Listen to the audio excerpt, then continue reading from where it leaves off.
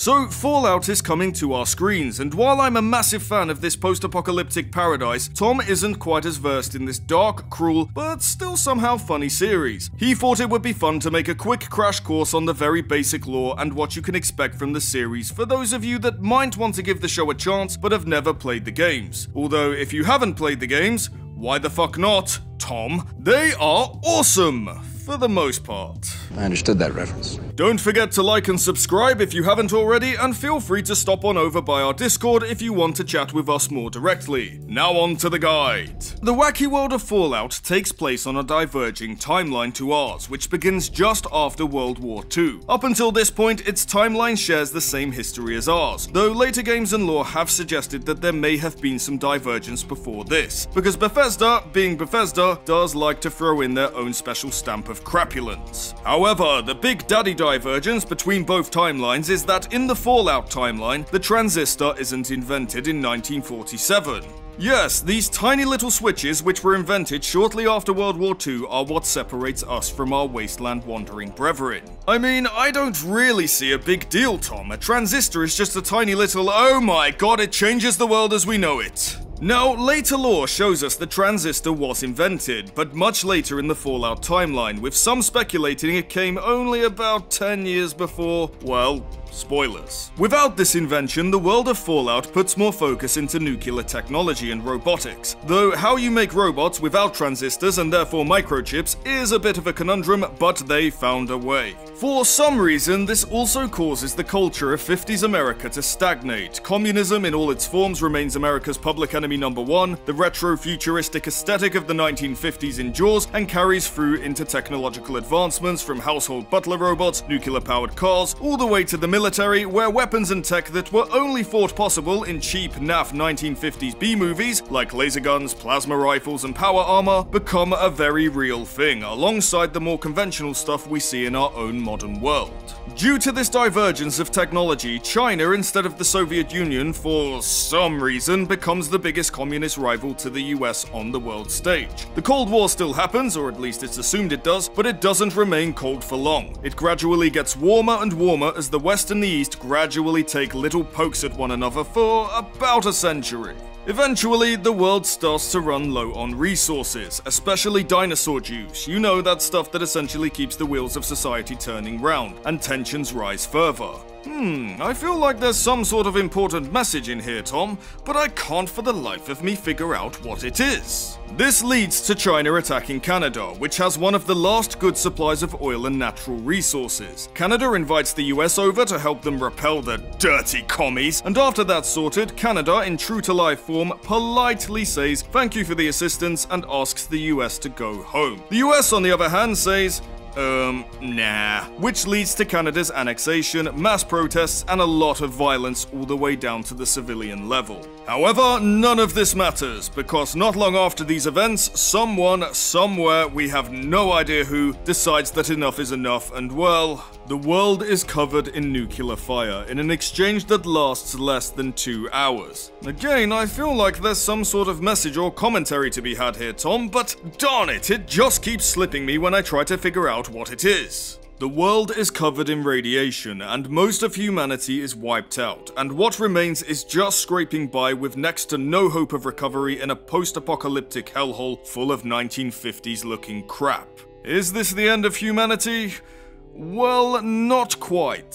See, a totally not shady company called Vault-Tec had somehow predicted the impending nuclear disaster, and decided that it might be wise to construct sophisticated fallout shelters deep underground called vaults, for no other reason than to safeguard humanity. I mean, a company this benevolent certainly wouldn't use these life-saving prisons, shelters, and its inhabitants to conduct cruel, twisted experiments that would absolutely be outlawed in a civilized world. I thought all you dipshits were dead. I mean, just look at Vault Boy, that's a face you can trust right there. As we can see from the trailer, a vault is likely to be where the adventure begins for our protagonist and the show, and you can expect the atmosphere down in this shelter to be sunshine and roses with a healthy dose of something doesn't quite feel right creepiness sprinkled in. That will be swiftly followed by a fish out of water story as the protagonist learns what it's like to live in the real world, which is pretty much the premise of nearly every Fallout game. But the Vault Dwellers aren't the only ones who made it through the fire and radiation and shaped this world. Some stragglers did survive the blaze through good old-fashioned hunkering down in less secure shelters, and along with the Vault Dwellers that emerged, though some might argue escaped, from their vaults early, they do what they can to rebuild society. Not all of the survivors got off scot-free though. You might notice this guy in the trailer looks a little weird and be wondering what's up with that. It's because he's what's known as a ghoul. Basically, through totally plausible scientific thingy-mabobs, this individual has been exposed to an unbelievable amount of radiation, and instead of melting or shitting himself to death like you would in our world, his cells have mutated to the degree where he is functionally immortal and immune to radiation, with the trade-off being that he now looks like, well, a ghoul. Two general types of ghouls to be on the lookout for in Fallout: normal ghouls and feral ghouls. Normal ghouls, for the most part. Oh, friend! Feral ghouls, not so much.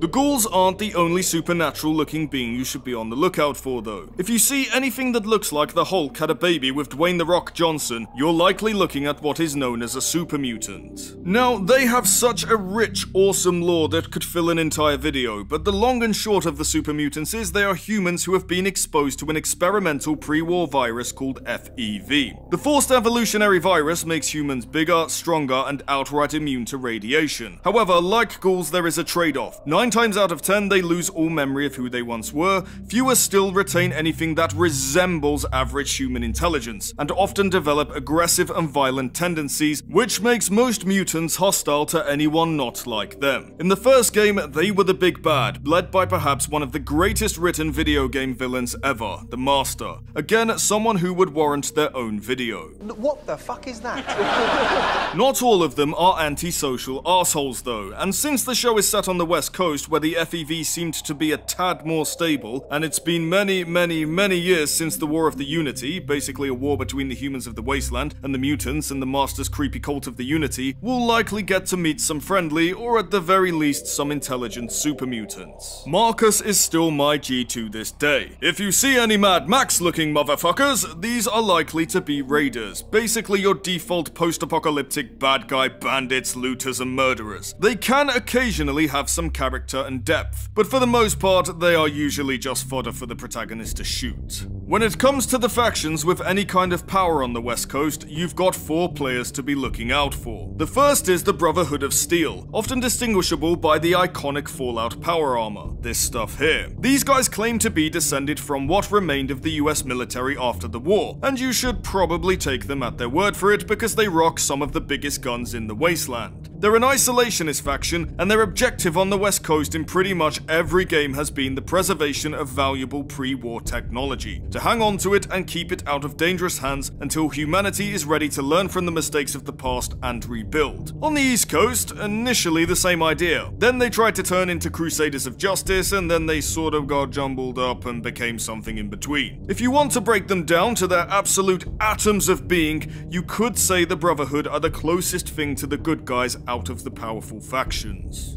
On the other side of the coin of old world governmental powers is the Enclave. You'll often be able to distinguish these guys by their much fancier looking power armor and the general fascist vibe they give off. They claim to be what remains of the US government as well as a continuation of it, though their ideals are far from the land of the free and the home of the brave, and definitely fall more in line with a certain toothbrush mustache wearing political monster. I doubt we'll get to see these guys in the first season since the show is set 130 years after the first game and 55 years after the second game when the bulk of the Enclave was wiped out as a credible threat. But we know most showrunners like them some fan service, and I'm pretty sure these guys will likely re-emerge in later seasons as the big bad. When it comes to New World powers, depending on what's happened between the start of the show and the closest game set on the West Coast, New Vegas, the faction we'll almost certainly get a glimpse of in some capacity due to the timeline is the NCR, or New California Republic. These guys were started by the daughter of a small village's chief elder who assists the protagonist in the first game, and it kind of just snowballed from there into the closest thing you could call a true governmental body. Unlike the Brotherhood, who you can argue definitely have benevolent intentions in the big picture overall, if not at face value, the NCR is way more grey due to its size, sphere of influence and structure, and often falls into the same pitfalls of many real-world governments, with corruption and tedious bureaucracy that hinders the good intentions of its founder. They aren't the best, and they aren't the worst, and unless they have miraculously been toppled in the 15 years between this show and New Vegas, they should be the most prominent governmental body we see. The other big faction you might maybe get to see references to from the games is Caesar's Legion. Basically, all you need to know about these guys is they are Roman Legion cosplay enthusiasts, and definitely on the darker side of the morality scale. They are more civilized than the Raiders, but in my opinion, not by much. There's a lot more to them, but while they reside on the West Coast, they are closer to the Mojave Desert and Las Vegas, and it's doubtful they've made their way over to LA, and since the show is set 15 years after the events of New Vegas, they may have been wiped out since they were basically the NCR's biggest opposition. As for other elements you can expect to see, there's likely to be a hefty dose of wacky, cheesy 1950s looking sci-fi tech. All of it chunky, clunky, and retro looking. Laser and plasma guns, nuke throwing catapults, and lots of quirky robots, both friendly and hostile, along with a bunch of mutated wildlife. The most iconic, of course, being the Deathclaw, a genetically altered lizard monstrosity, and the giant rad scorpion, both of whom totally won't be nightmare fuel in live action. Hand me that cushion please, Tom, it's for my back, not to hide behind, promise. Oh, and if you hear people using the term caps for money, don't worry, they haven't gone mad from the radiation. Bottle caps became the standard generic currency in the wasteland for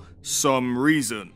That is the stupidest thing I've ever heard. And before we wrap up, the final element I would say is important to address is what you can expect in terms of tone. Assuming the show is faithful to the spirit of the games, you can expect a very similar dynamic to A Song of Ice and Fire / A Game of Thrones when it comes to morals, especially since this is taking place on the West Coast, where the majority of factions and characters often could not be categorized as black and white, but a murky shade of grey in the games. There are of course extremes to each side, but for the most part, good guys and factions will often not be squeaky clean and may not always act out of pure benevolence, often only chipping in if it benefits them or their faction in some way, and the big villains of Fallout are often the hero in their own story, with either redeeming or sensible ideals, and in some cases you can even argue, yeah, they make a good point. As for tone, again, assuming they are trying to capture the tone that makes the game so special, you can expect a heavy dose of nihilism, cynicism, topped off with thought-provoking dark humor. The wastelands of Fallout are generally dark, bleak settings, and yet it has this goofy, naff B-movie coat of paint over it that will have you laughing at what is in reality some pretty disturbing shit. The society of the US was a pretty messed up and disturbing place before the bombs even dropped. Authoritarianism masquerading as utopian freedom, and barbarism disguised with sunshine and smiley faces. And this bleeds through into the atmosphere of the post-war world. Expect a tone that will make you laugh,